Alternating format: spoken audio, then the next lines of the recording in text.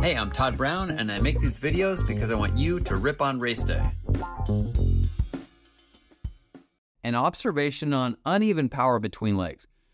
One of the settings on my power meter shows the power output by each leg, and it can definitely overwhelm for an entire ride because, let's be honest, we can freak out about data we don't like seeing. And it's on one of my Wahoo screens, and I see it time to time when cycling through screens. Consciously trying to even out the power was annoying the heck out of me. One leg was always stronger unless I really focused. Then I had an idea. Something to try that I used to do. This came to me when I noticed standing and climbing power was always 50-50. What's the difference?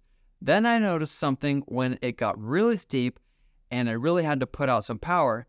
Well, that was nice to see too. Somewhat calming. But how to do that all the time? Well, this is just an observation. It might not work for you. The meter could be mismonitoring, but this makes all the difference in the world when I consciously focus on pedaling with the heels down. What? Really? Yes. What I think is happening is I'm eliminating a dead spot as I come across the top of my pedal stroke. And I'm going to verify it with my genius bike fitter, Ashley. Hey everybody, these podcasts and vlogs are new for Pedal Industries, so if you're enjoying them, please like and subscribe and share with your friends. Thanks so much. Keep challenging yourself.